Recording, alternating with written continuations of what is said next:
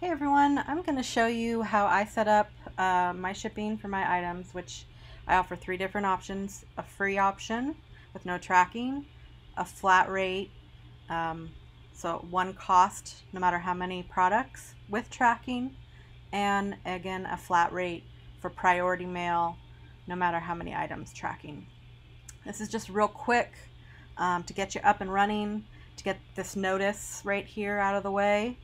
And if you want to do real-time rates or anything else, check out the Help Center. I'll put a link down to the shipping section there that has more information about real-time rates and other things that you can do.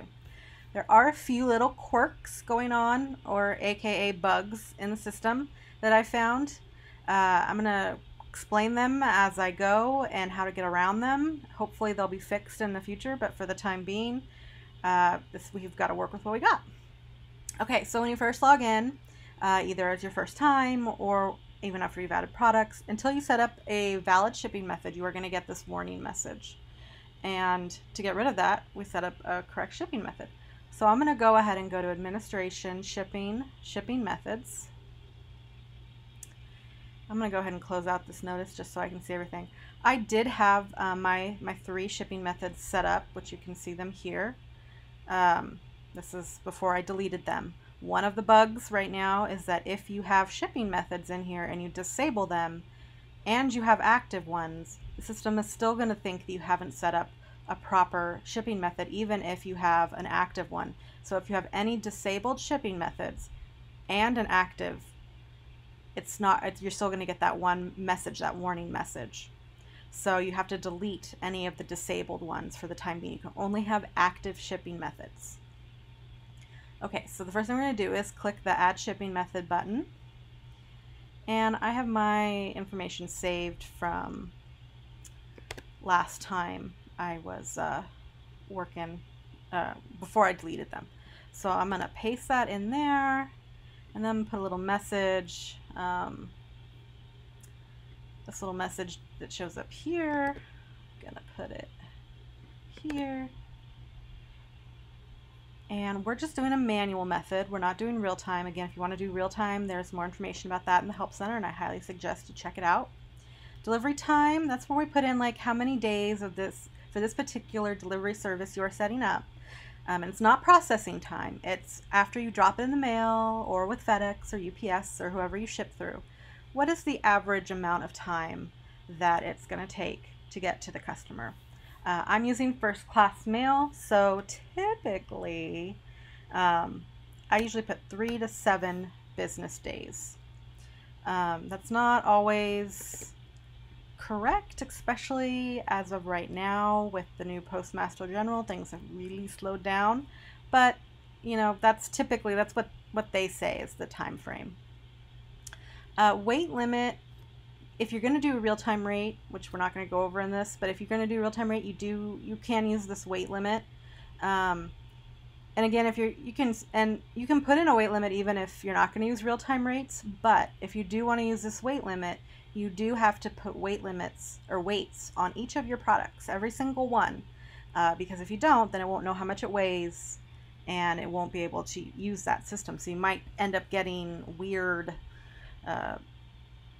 Might not, if you don't put a weight on a product and somebody checks out with it, it might not choose the proper amount for shipping if you need it. And I have a graphic that I use, and I will provide these to you guys if you guys want to use them. I'll put a link to each one and you can download them. I don't tax shipping. If you need to tax your shipping, you can check mark that, I believe.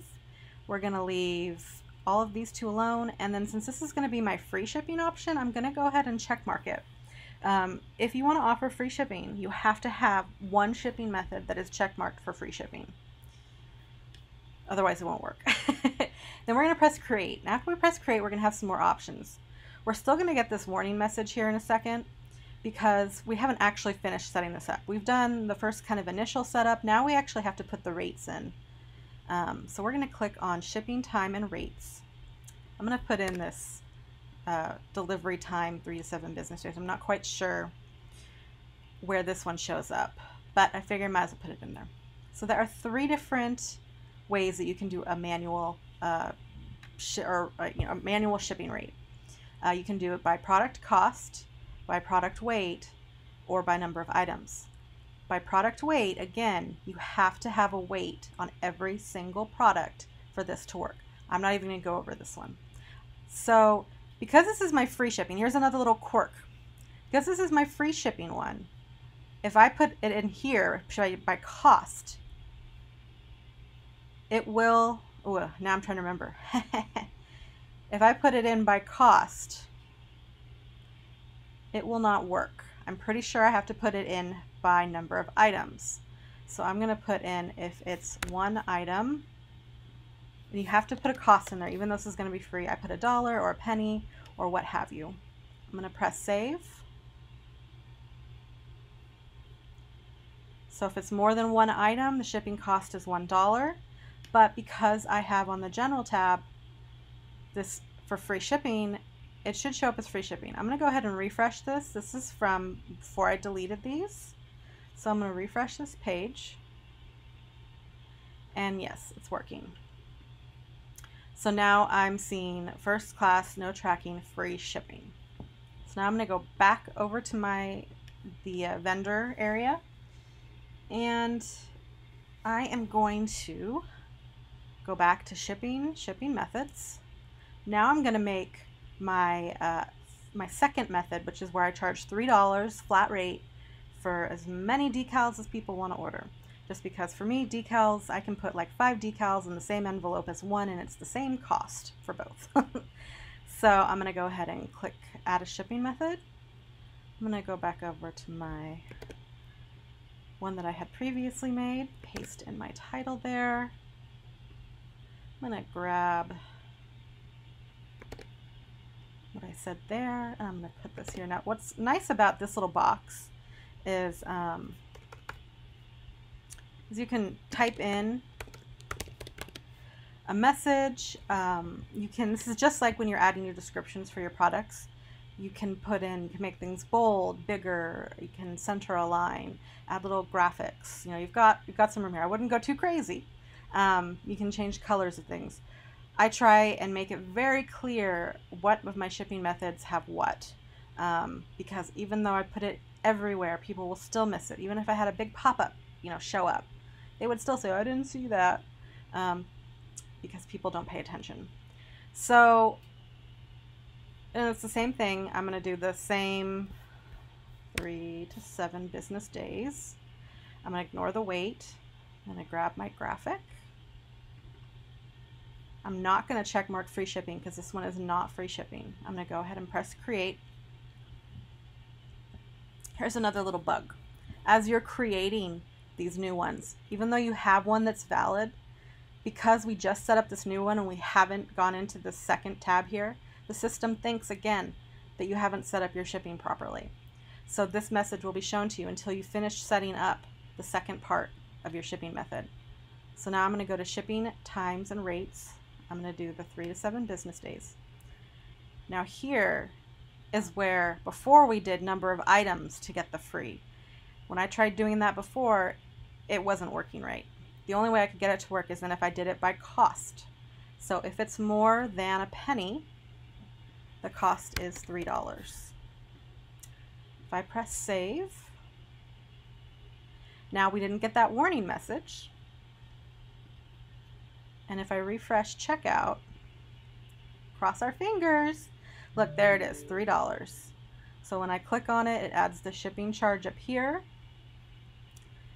It puts my little note down there. And one of the other things I wanted to mention is I will be putting in a little bit more information in my shipping stuff here, just talking about what's included, what isn't, and also about how USPS is incredibly slow right now. Just, again, because maybe somebody will catch it and they won't get upset if they don't get their decal in 2 days. I have one more shipping method I need to set up.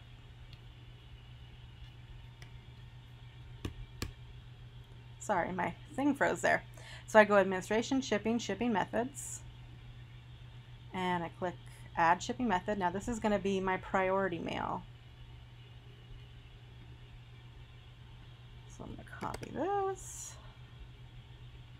I'm going to skip this right here because I'm going to be a little bit more detailed, and I'm essentially saying includes tracking and insurance. This one should be 1 to 3 business days, I believe, is what they guarantee for priority. I will double check that. I have another icon for this one. And again, I'm not taxing, you know, none of this. So I press create. I'm going to get that message again. So there's that message. Now if I go into shipping times and rates, I'm going to close this out. Now if I go to more than a penny, my flat rate cost is $7.95. Press save. Didn't get that error. If we go back to checkout, now we see the free with no tracking, the first class with tracking, and the priority mail at $7.95. And I'm just going to go and show you what I was talking about. If I go back to my $7.95 one here, if I delete my under there and I go back and I put it, if it's more than one item, the cost is $7.95. Now this may work because, you know, I'm sure I'm doing the screencast, but before, when I had it like this, it made it free shipping. And yeah, see, it changed it to free. That's a bug. It shouldn't be free because if it's more than one item, it should be $7.95 as per this. More than one item, $7.95. So I'm going to go ahead and delete that. And I'm going to do, if it's more than, you can actually do if it's more than 0, I think this should work, $7.95. I'm going to press save. Let's refresh. All right, and now it's back to the correct amount. Now, one more thing that I want to show you. So then, okay, a couple more things. So then, if you already had some products in here and you didn't have your shipping method set up, they're all going to be set to hidden. You can check mark all of them, and you can kind of do a bulk. You can change the status to active, make products active, and it will change all of these from hidden to active. Now I'm going to change this one back to hidden because that one should not be live on the site. Now all of my products will be there, whereas before they weren't showing. So there they all are. Now, as you see, these 2 other products had the free shipping little icon on there. This one does not. I'm going to add this one to my cart. Just randomly pick some stuff. I'm going to go check out. And shipping rates are still correct, but I'm actually going to delete this one. So I want to make sure this is still right. Look, and everything's still showing up correctly. So that free shipping little flag that we can see, and I'll go back and show you in a minute what I'm talking about. And I'll show you how to turn this on. This is kind of just an indicator. Now this could be a bug right now, why it's not working properly. I know in older versions of this software, if you had where this showed up, it worked a little bit differently. This is a newer version, so I don't know if they've made that change or not. But to get this to show up, we go back to our products. We open up our product. We go to shipping properties. And then we have this free shipping check mark here. So it says products with free shipping option enabled will be excluded from shipping calculation if shipping method has the use for free shipping option enabled, which is that little check mark we checked on the bottom of my free shipping option. So if we check mark that, then that means this product will be free shipping with that one method. Now there is one caveat here, that if you do have this turned on and you do have a weight and stuff in here. Let's say you offer free shipping on one item but not another, and you do weight based, and this is pretty advanced, but if you're doing weight based and you're offering free shipping on some products and not on others, when you have this check marked, it will disregard this, like it said here, it will exclude it from calculating anything in the shipping rate. So if your free product weighed 1 pound and the non-free product weighed 3 pounds, the shipping system is only going to calculate for 3 pounds. it's not going to add that other pound in there. So if you want that pound in there, you need to uncheck mark this free shipping. Now you can still offer free shipping. It just won't have that little, this little blue flag here. So I'm going to go ahead and put that on and press save and refresh this page. And now it's there. So there you go. That's quick and easy. Well, sort of easy, but maybe a little bit more explained and why it's causing more issues. Oh, and I think I said this already. I've tried to do this video a few times, but I kept running into problems. So one more thing, if I didn't say this already, if I change one of these to disabled, it hides all of my products and it brings that warning back.